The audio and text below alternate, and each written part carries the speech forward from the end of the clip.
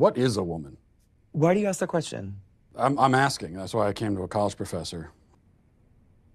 For some reason, this video came up on my For You page, and while I really don't like giving people like this attention, there is one thing about all videos like this that I think is kind of funny. You see, these videos are all exactly the same. It's a super awkward interview where somebody asks what a woman is, and then records the discomfort or hesitation that somebody shows in providing a simple, clear-cut answer to that question. And the end conclusion of all of these videos is, look how funny it is that this doctor, this scientist, this college professor, this lawmaker, this activist, this woke liberal whatever can't even tell me what a woman is. Aren't they all so silly? And of course, these videos are all edited in that super dishonest Ray Comfort style where it makes it look like the interviewer is the only sane person in the room. In fact, these videos are so much like Ray Comfort's videos that Ray Comfort and his team made one of them for themselves. But as odious and malignant as these videos are, what I find funny about them is the genuine and palpable disconnect between the person doing the interview and the person being interviewed. Because the person doing the interview thinks that they're asking some hard-hitting gotcha question that's going to expose the hypocrisy of the liberal left.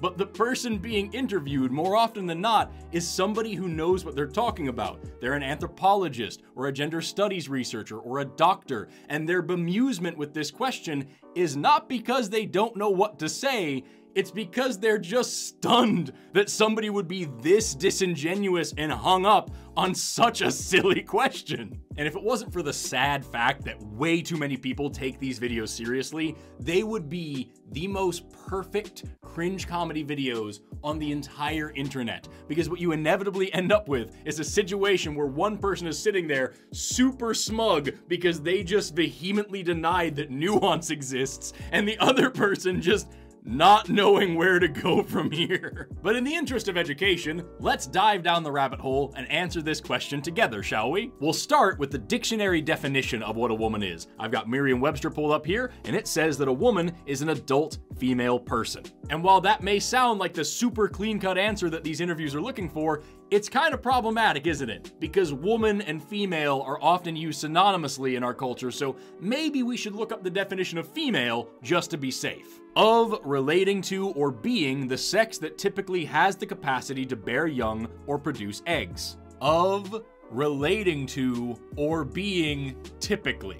It's almost like there's nuance here. But you should also notice that that's only definition 1A. Let's take a look at definition 1B and see what that says. Having a gender identity that is the opposite of male. Uh-oh, there's that word identity. I know that these interviewers really don't like that word, but just for funsies, let's look up the definition of gender identity and see what that says. A person's internal sense of being male, female, some combination of male and female, or neither male nor female. So in summary, when we take into account the fact that whether or not you can have children doesn't actually define who you are as a person, it seems that the dictionary definition of a woman is an adult human with an internal sense of being female. A person who identifies as a woman is a woman. And I would agree with that definition, because remember, scientifically speaking, sex and gender are completely different things. Neither one is binary, and gender specifically is a social construct. But unfortunately, the people who make these videos like to pretend that that's a controversial statement as well, so let's fact check that definition too. This is a college-level anthropology textbook printed by Oxford University Press in 2021. And if we flip to the glossary and look up gender, we find the following definition: the cultural construction of beliefs and behaviors considered appropriate for each sex. And note the wording there. Each sex, not both sexes, because if we actually open the text and find where they talk about gender, we get this paragraph. Many anthropologists did significant research throughout the 20th century that demonstrated why human cultural practices could not be reduced to racial differences. This is of course talking about the fact that race is also a social construct, but that's not the point of this video. They also argued that culturally shaped gender roles considered appropriate for males or females in a given society could not be reduced to or predicted by the biological sex of an individual, whether determined by anatomy, physiology, or chromosomes. Today, anthropologists, along with others, call into question the assumption that human beings come in two and only two biological sexes, and that gender roles are built on those two sexes. As anthropologist Caradwin Lewis puts it, we cannot understand our bodies except through culture. Therefore, there is no pre-gendered body, and there is no raw pre-cultural body or body experience. While biological bodies undoubtedly exist, we are not brains in jars. How we interpret, understand, and experience those bodies is culturally shaped. So yes, humans are sexually dimorphic, and there are biological differences between the sexes. Nobody's saying that isn't true. All we're saying is that those differences don't always fall into two mutually exclusive categories, and they are not necessarily determinate of gender. But let's go one level deeper, because while bioanthropology is the scientific study of the biology of humans, very often when we talk about this stuff, the conversation turns towards medicine. So let's look at the medical perspective of gender. And if you want to know what modern medicine has to say about gender, I encourage you to look no further than the World Health Organization's website on gender and health. Read along with me now. Gender refers to the characteristics of women, men, girls, and boys that are socially constructed.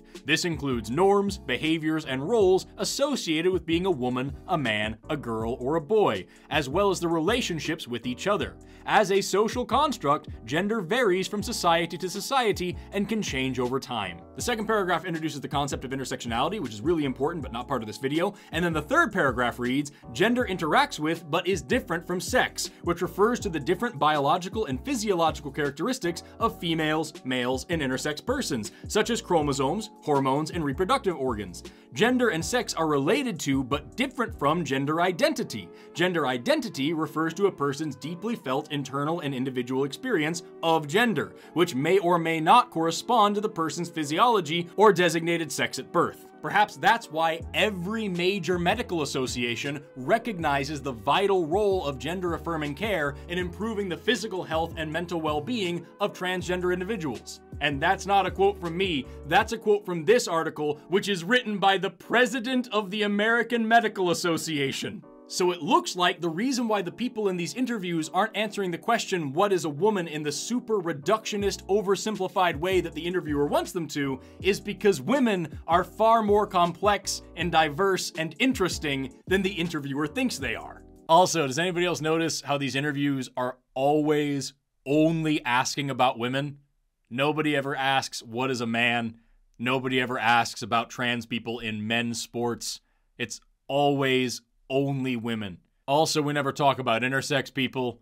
We never worry about indoctrinating people to be straight. There's never some big public outcry about straight cisgendered characters, or straight cisgendered romances, or straight cisgendered representation in the media. No one's ever talking about sexualizing children when they have a straight cisgendered teacher, or see a straight cisgendered person on TV. Instead, it's only when these people have the opportunity to blend sexism and homophobia that we're all of a sudden very concerned about the fabric of society, and the only way to have a conversation about that is by bashing trans women.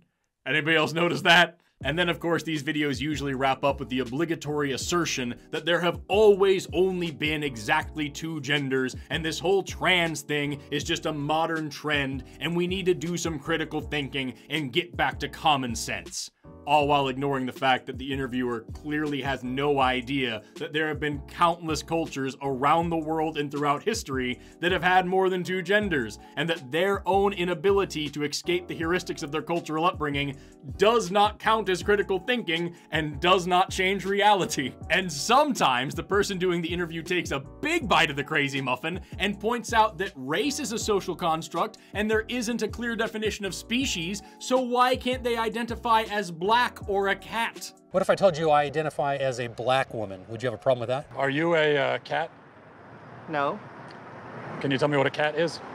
Because they genuinely can't understand, or at least are pretending not to understand, that just because two concepts share something in common, that doesn't mean they can be used the same way. And holy crap, why do we have to explain that to adults? My boots and my wallet are both made of leather, and yet one protects my feet and the other holds money. My headphones and my camera are both black, and yet one plays music and the other records video. Gender and race are both social constructs, and yet one is rooted in personal identity and the other is rooted in ethnicity. They want so badly for you to believe that this is difficult, and it really is not. There's almost nothing in the universe that can be adequately described in one or two concrete sentences. I'll give you an example. What is a table? Well, a table, that's really simple. It's a plank of wood with 4 legs that you put things on. Okay, what if it has 6 legs? Is it still a table? Yeah, sure. Are there any amount of legs that it could have where it wouldn't be a table? No, but it has to be made out of wood? Not necessarily. So it could be plastic or glass or metal. Sure. All right, well, I have a step stool that has 4 legs in my kitchen. Why is my table not a step stool? Well, okay, I guess a table becomes a table when it fulfills the function of being what a table needs to be in my room. And a step stool is a step stool because it fulfills the function of being a step stool. This is very similar to what womanhood is and how womanhood works and how it functions and how gender works in society. We think of it as a very simple, binary, concrete thing, when in reality, like all things, it's actually spectral and complex. And it's more of a fulfilled or performed role in society. It is a constructed role that we invented and that we gave definers to. And it's just infinitely more complex than a couple sentences, so just be more curious. In conclusion, just because the answer to a question is complicated or nuanced or unexpected, that doesn't mean that it's wrong. Biology isn't simple. Gender isn't simple. Women aren't simple. Boiling women down to something like their organs or their chromosomes or their ability to give birth is absurdly reductive and astoundingly anti-feminist. And as I said in the beginning, if it weren't for the sad fact that way too many people take these interviewers seriously, it would be hysterical how much they don't get that. It's like the pseudo-intellectual version of that classic macho man trope of me big strong man because me go hunting and fishing, you woman because you have baby. As for these videos and the people in them, they already get way more attention than they deserve by pretending that they're anything more than fringe hate groups trying desperately to stay relevant in a rapidly changing world. I genuinely envy everyone who has never seen one of these videos, so this will likely be my only time responding to them. I'm Forrest Valkai, thank you so much for watching, have an awesome rest of your day, and never stop learning.